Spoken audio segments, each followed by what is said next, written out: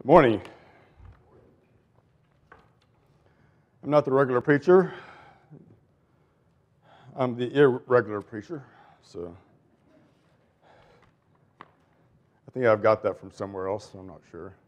You might have said it before. It's hard to say. It sounds like something you'd say, Norman. So.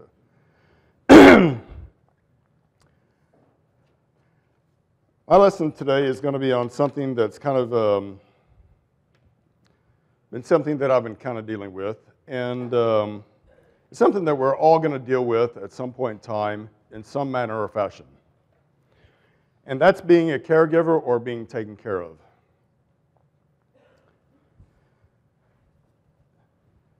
And for one reason or another, physical, mental weaknesses. When I was really young, I was a baby. Now, I don't remember that, but I do know that my parents took care of me. Sometimes I didn't think they were taking care of me well enough, but I made it into where I am now, so they must have did a pretty good job. And they took care of my needs. They fed me. They, changed me. They did all the stuff that I don't remember. And then you grow up, and if you have kids, that's in your head because now you're realizing what your parents went through. Because now you have a child that you're having to feed, that you're having to take care of, and they can't do anything for themselves, basically. And you're their caregiver. They're not asking to be taken care of, you're just doing it because they're your child.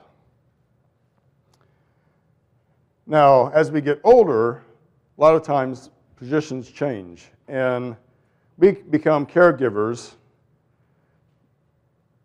and become taken care of as we get older. When we can't no longer take care of ourselves,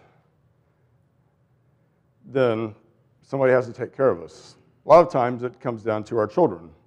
And my history is that I have 4 parents. 3 parents have already passed on. We took care of my own dad, my own mom, and then my wife's mom. And now we're taking care of my dad. And it's not easy. And it's, my dad said, or my father-in-law said, I don't want to be a burden to you. And my wife said, well, you're not a burden to us. But he is. That's, he is a burden to us. But it's a burden that we want to have, that we know that we should be having. It's a burden that he's taking care of us, we take care of him. We have to take care of each other's burdens. Galatians 6, we take care of one another's burdens, because that is what we should do. Now, that was talking about the burdens of sin, but the application still applies. If someone has a burden, we need to take that burden on because we are helping to take care of another person. Now, I'm a type of person that I don't like to be taken care of. I'm kind of a rugged individualist.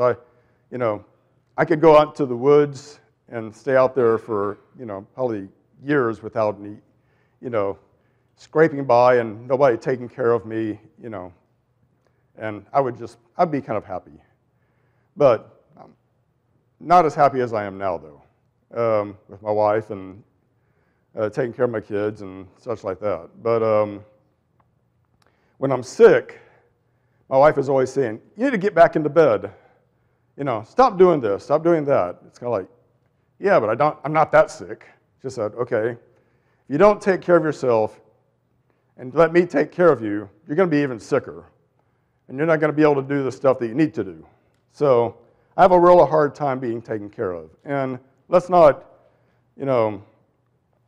sugarcoat this. Most people that are being taken care of in some fashion or need, they don't want to generally be taken care of in that fashion or need. they want to be able to do what they did before. And that's a hard thing on people. That's a hard thing on people's pride, on their self-sustainment, on their ability to think that what they used to be able to do, they can't do anymore. And I'm going to be speaking mostly from the caregiver standpoint because I haven't gotten to the point of being the one that's needing to be taken care of. But I know I will because I'm type 1 diabetic. Parts of me are going to start giving out due to my diabetes. And then my wife is going to have to take care of me and my kids. And it's down the road. I mean, it's down the road for all of us. We just have to think about that. And but at the moment, you're probably sometimes in the caregiver position. And this is a rather important thing. And I'm going to start with certain points here. I'm going to start in Matthew 6.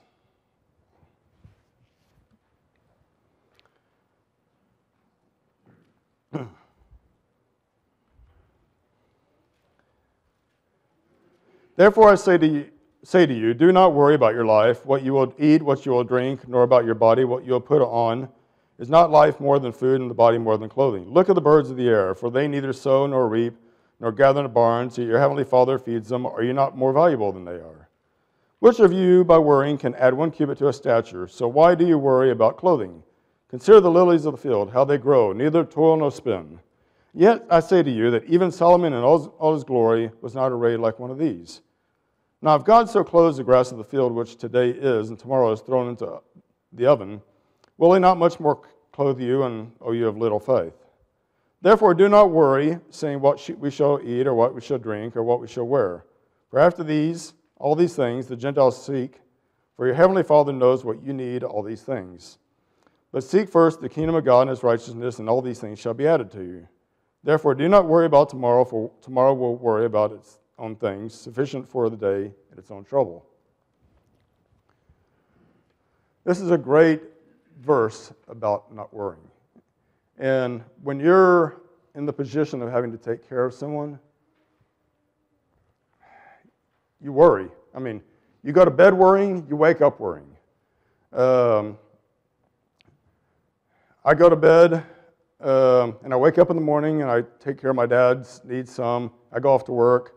My wife has them the rest of the day. I come home, I take over for her and give her a break. And you're always kind of thinking in his mind, what's going on? Is he doing okay?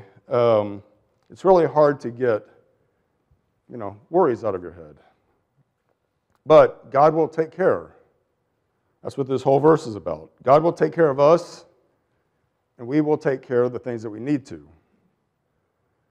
We need to worry about and handle the things that we can do today. Not the things that we can't do tomorrow because they aren't here yet. Not the things that were here yesterday because they've already been. Handle the things that we can do today.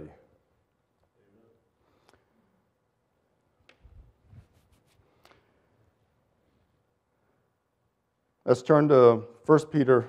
Well, we've already done Matthew 6. Luke 6:38.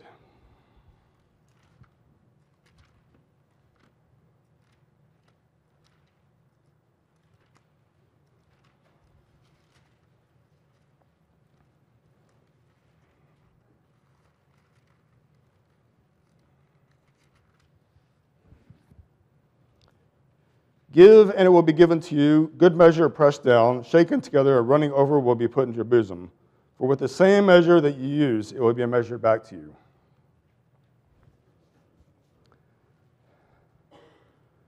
Giving is kind of a thankless position because you give and you're not you expect something to come back if you're like me, but a lot of times you just give. And if you're one that's being given to, you feel a sense of, well, I need to give back as well, because I've been giving too. And it's kind of an uneasy relationship there. But we're told to be a giver. And the reason we're to be a giver is because, well, just think about all the things that God has given to us. God has given Jesus his son. He gave his only begotten son.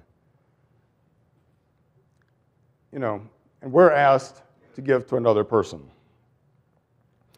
And let's not think about what we're going to get at the moment, but realize that our giving will come back to us.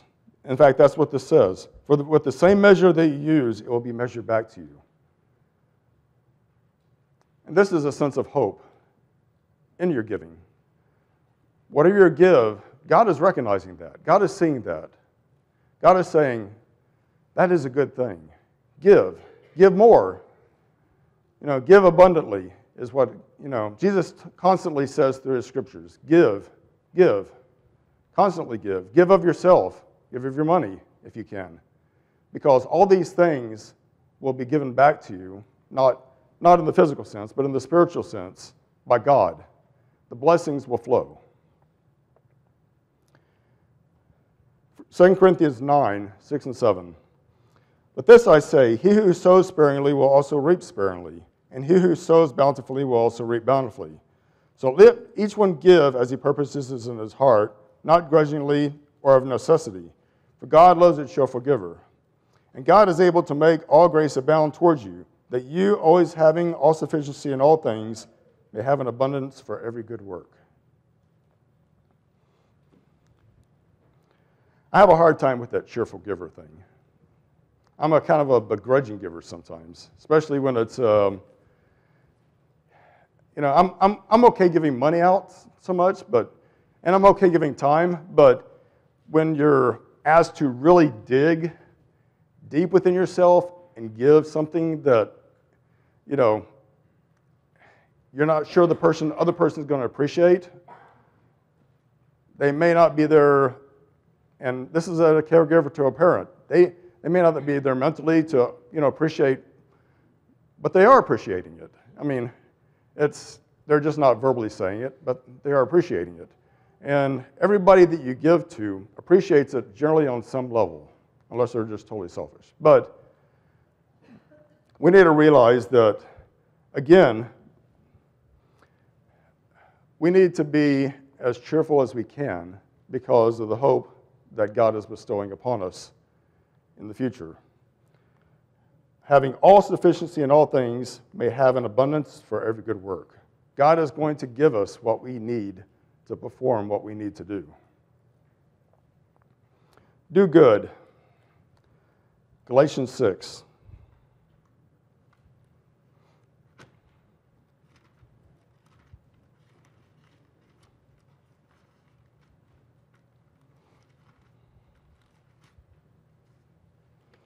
(9 through 10).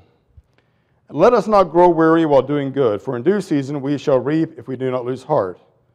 Therefore, as we have opportunity, let us do good to all, especially to those who are of the household of faith. This is one of my favorite verses because it's very straightforward. Do good. And it doesn't tell us, it doesn't say, do good like this, do good like this, do good like this, do good like this.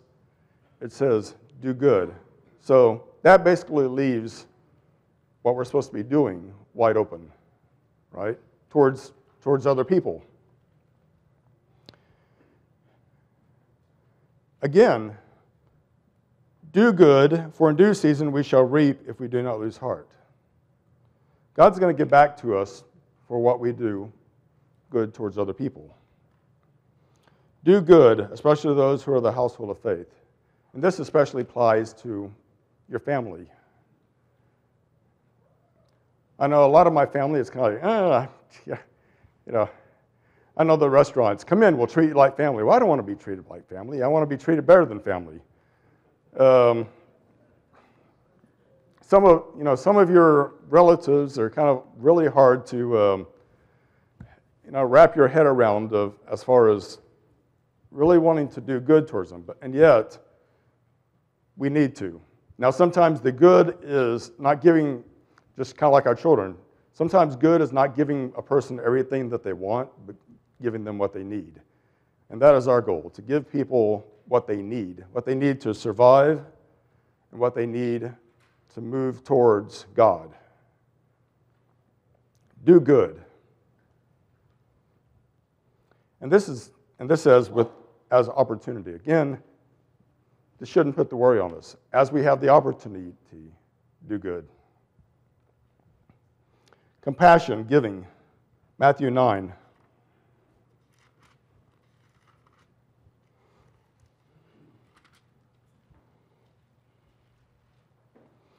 But when he saw the multitudes, he was moved with compassion. And this is Jesus.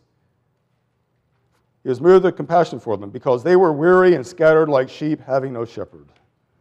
He saw their weaknesses. He saw the problems that were before him. And Jesus was moved with compassion. In fact, we'll find this often, a lot of times. I think 15 times when Jesus is doing miracles and healing, the word compassion is used in that. Jesus had compassion towards the people around him because they were in a position to need it. They were in a position of weakness. They were being oppressed by the Roman government.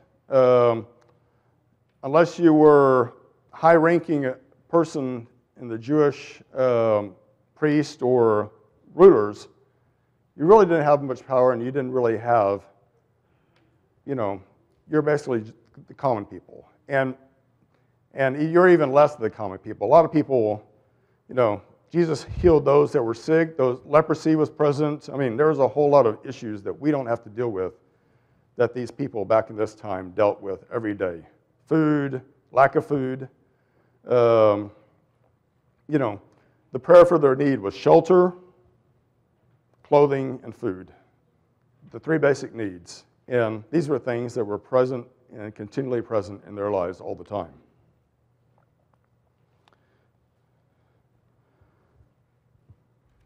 We're going to turn to Luke 10.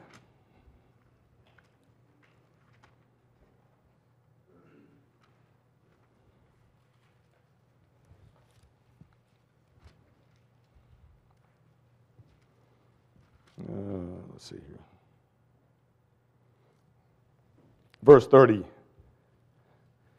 And I'm not going to read this too much. Well, yeah, I am. A certain man went down from Jerusalem to Jericho, fell among thieves, who stripped him of his clothing, wounded him, and departed, leaving him half dead.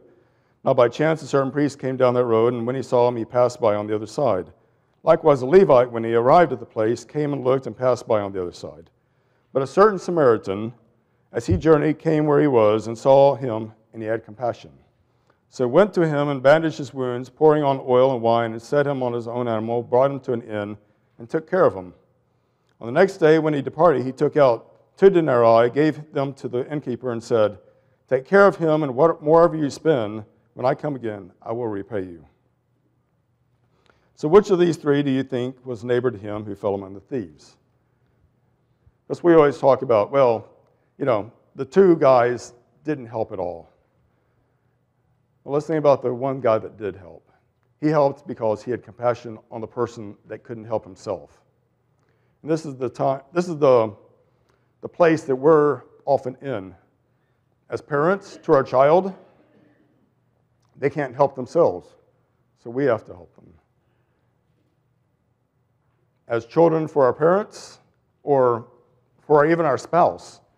I mean, Dawn's being taken care of home, by Tracy right now. I hope she's taking really good care of him. We need him back.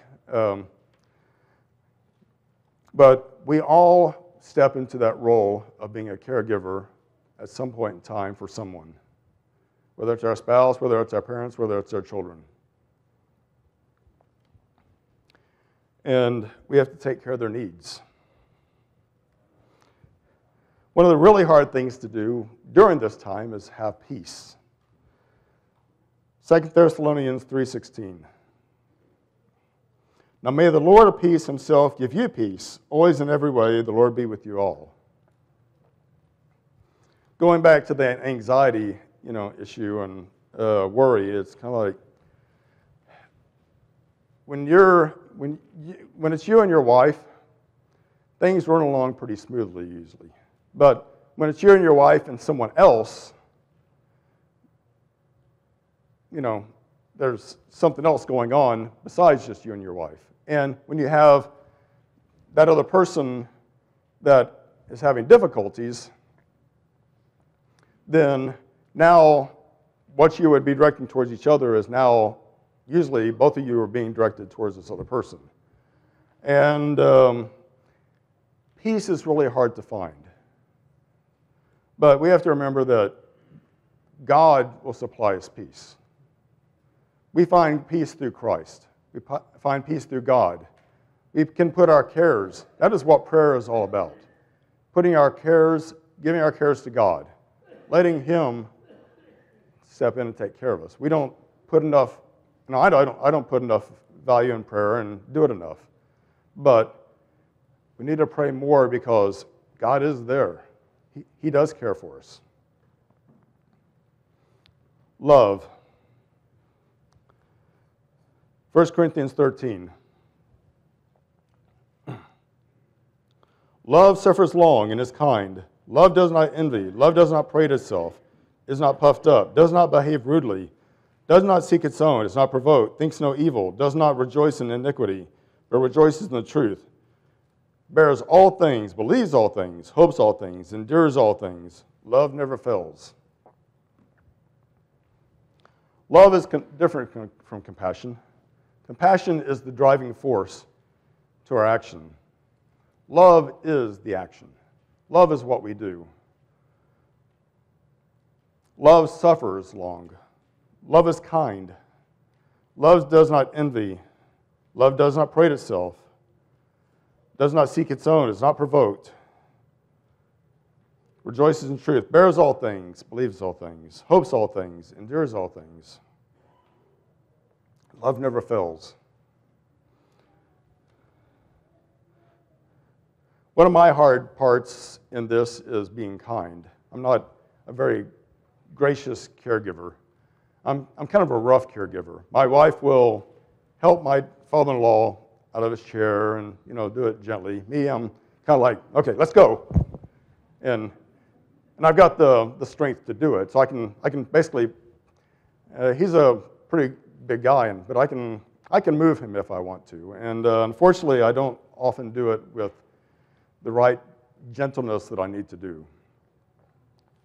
We have to keep in mind that, this isn't a package you're, lifting up and moving. This is another person. This is a person that has feelings. This is a person that is like you, that deserves the love that you give them. You gotta not only suffer through what's going on from them, you have to suffer through your own self. It's not easy to step back and think, okay, whoa, I gotta do this the right way. I have to be more calm. I have to be more collected. I have to show more gentleness. I shouldn't think about time so much as making sure that the other person is getting what they need.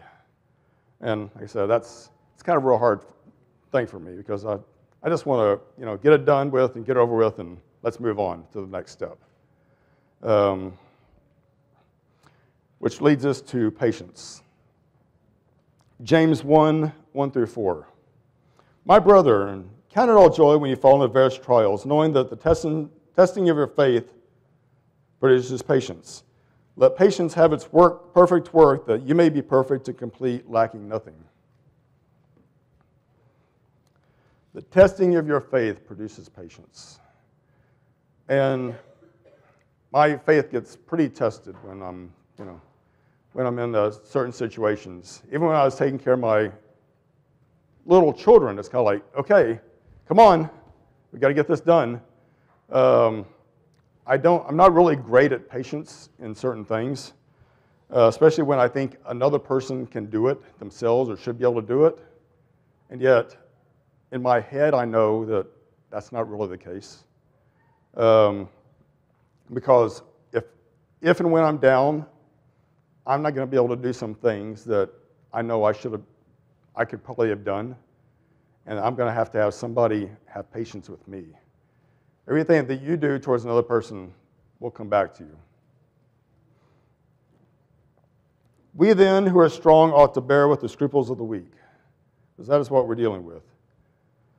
And not to please ourselves. Let each of us please his neighbor for his good, leading to edification. For even Christ did not please himself, as is written, the reproaches of those who reproached you fell on me. But whatever things were written before were written for our learning, that we may through patience and comfort of the Scriptures might have hope. Now may the God of patience and comfort grant you to be like-minded towards one another according to Christ Jesus, that you may be one mind and one mouth, glorify the God and Father of our Lord Jesus Christ. Patience and comfort. We often think of patience. Well, here he uses the words patience and comfort. And through these, we might have hope. So we need to think a little bit further down the road as far as how we apply our patience, because a lot of times we run out of patience because it has to do with our comfort. When we're at the drive-thru, I want my food and I want it now.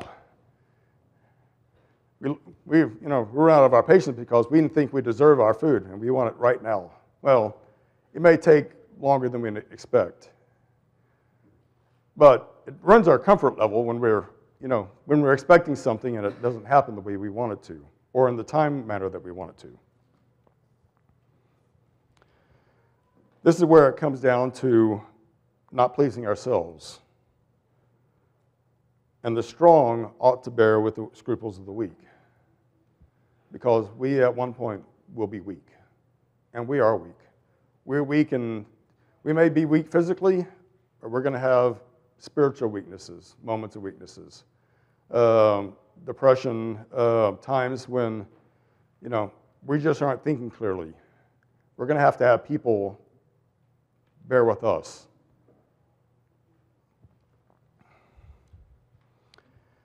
And I'm going to finish with Galatians 6.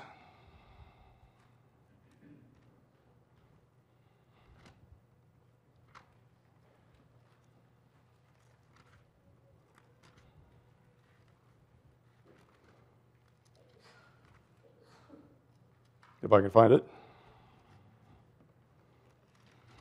There we are.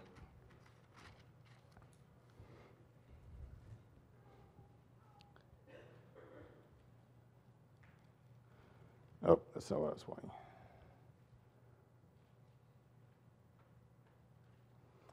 Philippians 4:13.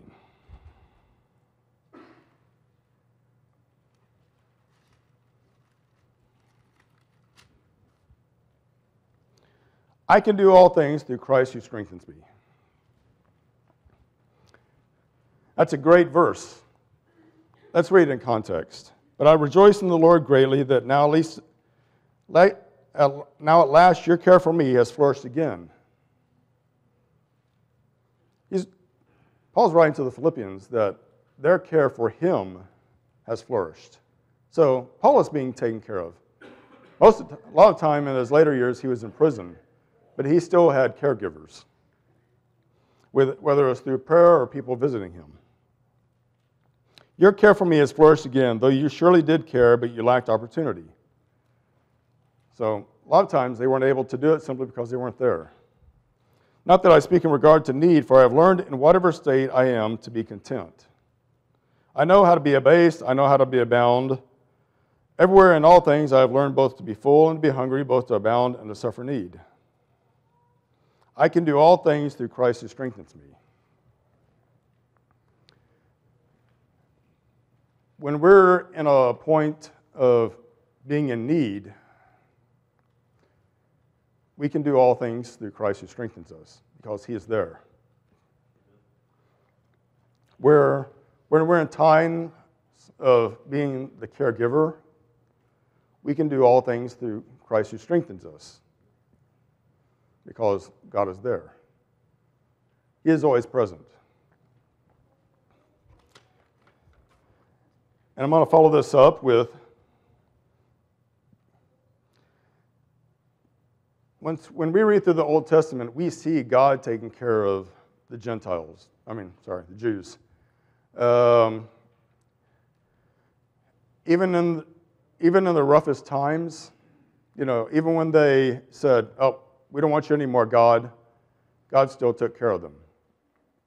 He may have chastised them and brought them back into the realization that, God was there and, God was going to take care of them, but God was there. It's a pattern. God is the ultimate caregiver.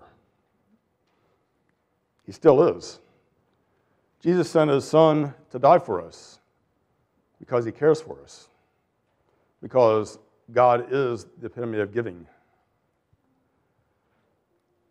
God gave us his son. Jesus gave everything. There's a song, I forget how it goes. Few gave all gave some, something to that effect. One gave all. He gave his life. He lived a life for us. He still lives. He rose and died and rose and is still living for us as our intermediate. When we pray, we go through Christ, and God says, God, and Jesus says, God, this is what he's saying.